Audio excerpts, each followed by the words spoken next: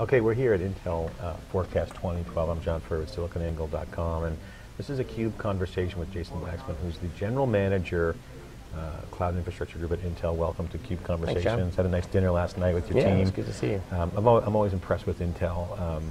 Just overall having their nose in the right place at the right time early, and then the investment into R&D, and then coming into the markets and doing that. You guys certainly had paid off for the company with the cloud investment years ago. You guys had made as a company, and it's been well documented in the news of late.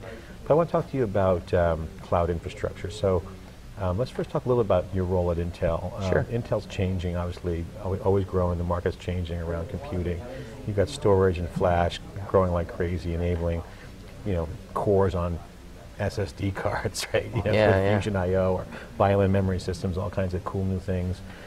Storage has been very successful, and you get the cloud group or the data center. They're all kind of coming together. So talk about the converged infrastructure equation right now inside Intel and how that relates to the marketplace. Yeah, so I think, so let me start with the customer for a second. What the customer's looking to do for a cloud is they really want to be able to take pools of compute, network, and storage, and then be able to apply it to an application. And that fundamentally, from when I think about a cloud, and even before we started calling it cloud, we used to call it resource pools, and that's what it was about.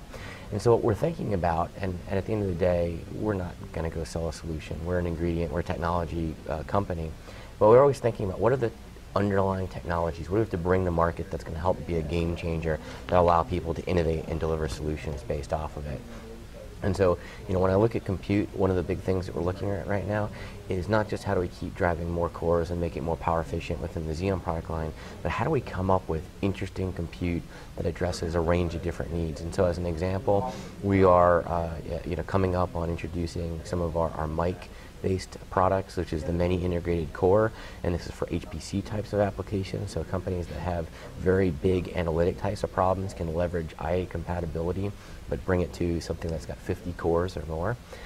We also are looking at introducing our first Atom-based SoC, so on the opposite side of the spectrum, you've got these ultra lightweight, mini, scaled out types of servers. And also looking at how you can put application-specific enhancements into it. So one of the big trends we see right now is media acceleration in servers themselves. And we've got things and instructions and software development kits to go make that happen. On the storage front, a lot of cases, it's about scale-out storage. So what people are doing is they're just taking a server, they're adding drives to it, and the introduction of non-volatile memory, interesting game changer there. So instead of having to continue to scale out just to drive I/O, now you can introduce solid-state drives based on Intel technology, drive that I/O, drive the number of servers down, and get more performance, lower cost out of it. What's the biggest thing that you guys are enabling within cloud? Obviously, as an ingredient, Intel inside, the famous, inside the PC. Yeah. Really creating that hardened technology that grew that whole application revolution. So for cloud, what are the key enablers that you guys are providing in there? Is it on the application side, is it more on your OEMs, or both? Yeah, so I think that there's sort of three basic buckets that I would say are important. I think number one is security right now. People want to know that the underlying infrastructure that they're deploying a cloud on is secure, and they have the ability to audit those security requirements. So we're putting in fundamental technologies like our trusted execution technology to go make that happen. Second, it's all around performance. As much as people say performance doesn't matter, it really does. And you have to continue to drive Moore's Law. We got to drive, more performance per core, more cores, and then make the systems themselves more efficient and deliver more performance. And then the third element is about efficiency. It's amazing how much cost goes into just the power consumption, and that doesn't really do anybody any good. And so we got to go make sure that the performance divided by the energy efficiency is sort of the equation that we're driving. Those are the three probably most important ingredients, if you will, that are enabling a cloud solution today. So you guys always operate the cadence of Moore's Law, and how does that apply to cloud in your mind? Not necessarily from Intel. So if you take the the Intel perspective of Moore's Law, doubling every, 6 months was it, is it? Yeah, every 18 months. Every 18 months, yep. Doubling. So now the cloud's sitting out there as a resource, and we're just talking with Capgemini, and the view is consistent. The dust hasn't settled. Things are still in the air, evolving.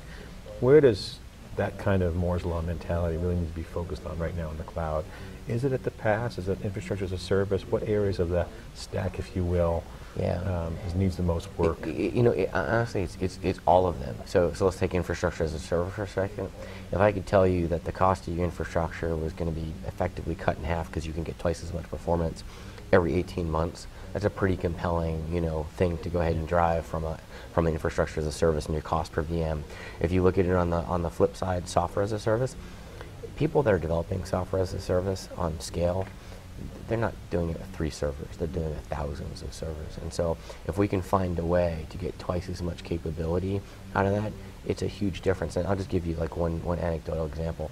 We worked with 2 very large cloud service providers to figure out how we could accelerate their time to deployment to be ready with our new technology. Deployment in terms of data center or the ability to provision services? To be able to deploy, say, the latest technology in their server infrastructure. So let's assume they're deploying thousands of servers every month. Yeah.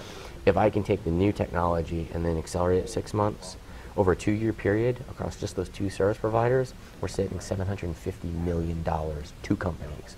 That's the value of that infrastructure. That's the value in CapEx. Wow. And actually, I didn't even calculate the OpEx on top of that. Probably even more. Probably even more, yeah. Maybe you're pushing $1 billion, right? But that's the type of volume economics. This is not, the people who are delivering cloud services, they're not the ones who are doing it to do onesie twosie.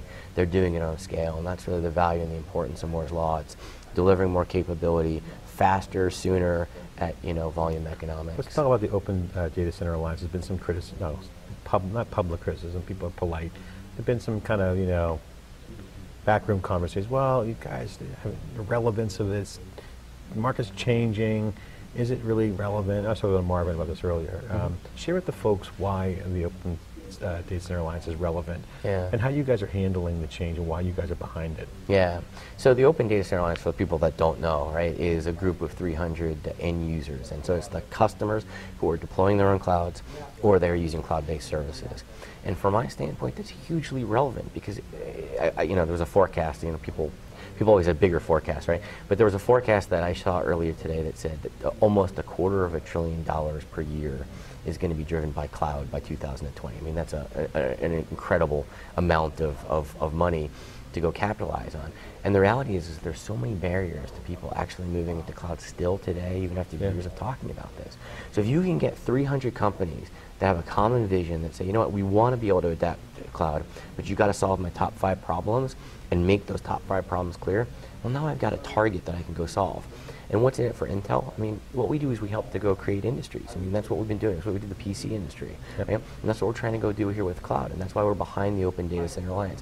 Listen to the customer, let them tell us what the problems are. Don't second guess them. Let's go solve their problems. And on the other hand, enable the ecosystem. One thing Intel's done really well over the years, just being close to the company, is when you get behind something, there's a lot of ecosystem around it that develops. Exactly. Can you talk about that in particular? Because you're in an interesting spot. You're not you're kind of in the front lines, but you're not in the front lines. But at the same time, you're enabling an ecosystem of service provider partners, people that work directly with large enterprises. Yeah. What is the ecosystem like right now? What's the sentiment within the ecosystem? Yeah. So I mean, what this whole event that we're at today is really about is bringing together the users of cloud and the service providers, that ecosystem, together to go solve the problems. And I think the ecosystem, it's changing, and there's also some conflict, right? On one hand, you have people wanting to deliver very proprietary vertical solutions. There's a benefit to that. It's fast, you've got one throat to choke, is good. The other hand is that there's the risk of lock-in or inflexibility, and also customers get paralyzed. They're just not sure, like, I gotta go make a bet, and that bet may be irrevocable for some period of time, and the result is they sit on the sidelines. That's not what we want, right? We want customers to be able to feel like they've got choices, that these things will work together, that they're gonna have some flexibility. They start to go use cloud services and the overall industry grows. And so what we're trying to do is find the right balance between how do you enable standards, which is good, it's like paving the road, and still allow enough flexibility that people can go different speeds, different directions. And that's really, I think, the challenge from a vendor perspective. You talk about creating industries. Let me get your take on big data. Because obviously the storage group now is bolted on, from what I heard within Intel, may not be public, I don't know, but that goes hand in glove, right? Yeah. Storage and servers. Big data seems to be, by our estimation, much more disruptive than, say, cloud is right now. Because cloud is more of an extension of infrastructure, as you said, resource pools. There's no real upside down market there. It doesn't really, at the same time, the big data market that talks about instrumenting, whether it's data, manufacturing data, military data, down to the consumer, retail, across the board data and applications will change the business models of companies. Yeah. that's like the PC revolution, putting productivity in the hands of the user. Big data is putting data in the hands of business people and analysts, not just geeks. Yeah. So we're seeing a massive rise up of kind of a new type of industry. Yeah. How do you guys look at that? Because you have to enable that because it's part of your infrastructure group. Data has to be dealt with in the cloud. You can't just spin down data. If it's a retail bursting situation, I can grab that data, I got to park it somewhere. It creates more opportunity, essentially, but it's challenging. So what's your view there, and how do you see that unfolding? So first of all, I wholeheartedly agree with you. I think this is going to be far bigger than cloud, and I'll just give a couple of numbers. If you look at the entire IT market, it's about $500 billion, and so if you took all the cost out of it, everything was free, that's your upside. That's the most essentially you're saving from cloud infrastructure, or infrastructure as a service, and the efficiencies of it. On the big data side, you're talking about revolutionizing problems that are trillions of dollars problems. Government, waste. Thank you. You said it, not me. Government excess, right? But innovations, manufacturing data, new ways to go market and deliver products, healthcare, right? Huge opportunity for big data, education, right? Right. So you look at all these things, and you say it's trillions and trillions of dollars of every opportunity. single vertical. And people want to monetize. And I don't think, by the way, any of the forecasts that I've ever seen really do a good job of getting their arms wrapped around it because it's just so nascent. The thing that I am trying to go do, and back to Intel, is again, we want to be able to create an industry around big data. So this goes everything from how can we make more intelligent devices. So people talk about an Internet of Things, or they talk about sensor data. We want to be able to have a better way of tapping into and having consistency across intelligent platforms, whether those are cars, smart signs, embedded machines in manufacturing, video cameras, right? How can you make those devices more intelligent so that they become kind of that network? And then the second is, how do you, on the data center side, enable and foster the use of things such as Hadoop or other types of frameworks that allow people to cost effectively tap into that information? And so if we provide those building blocks, and I think, by the way, the other thing is there's a huge enabling effort here. You talk about ecosystems. We need more data scientists, right? We got to go do work with education. We have to do work in research. We have to kind of do for big data what Excel did for small data, right? We got to make it easy and accessible to use. If we can do those three things, we're talking about an industry that's going to have so much growth that, again, no one. It's like what you guys do. You guys abstract away the complexity and harden the tech so it's easy to use or turnkey. If we can do that with the high-end roles, because right now, if you're a data scientist, you got to be a quant jock or a PhD to configure HBase, right? So that's not the way it's supposed to be, right? But I think that's ultimately an opportunity for the market. So with that, let's talk about some of the innovations that are going to enable big data. What are your top three? Is it flash? Is it the storage? I mean, honestly, the compute, the cores are key. So for you guys, it's cores and flash, right? What else do you have?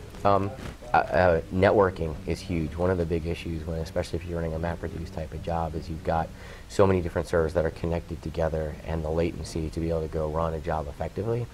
The latency is important and bandwidth is important.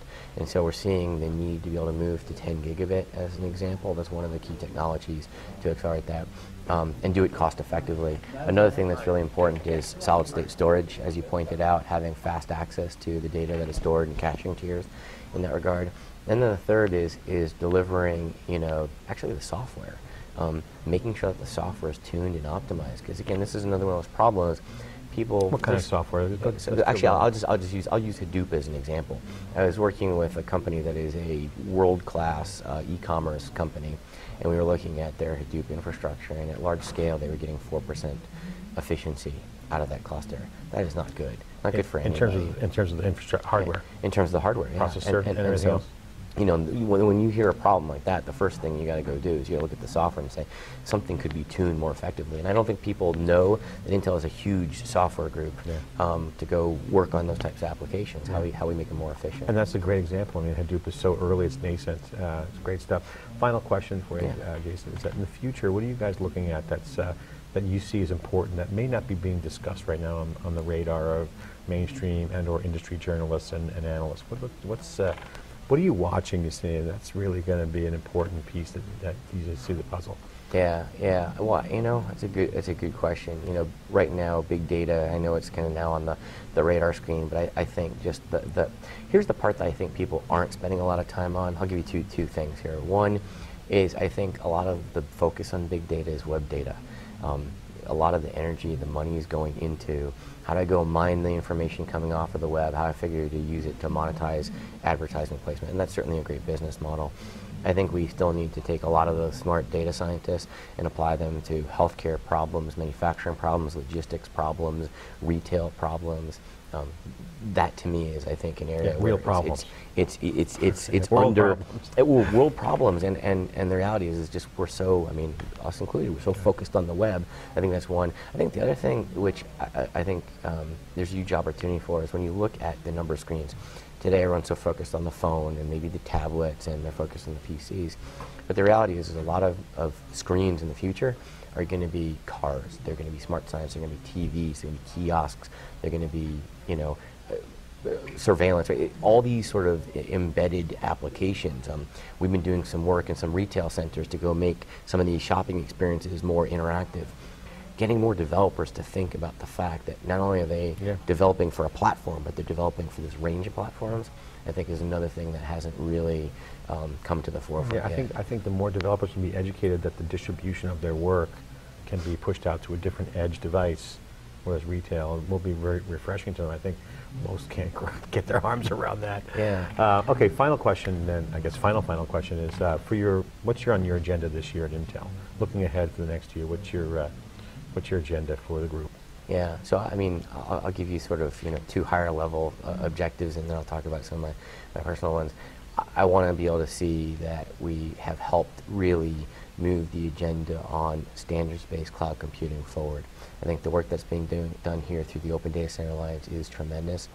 I really want to make sure that we're starting to see that cycle come full circle. End users stating their requirements, solutions providers delivering to it, and the proof of concept to actually show that it all works together. That's one.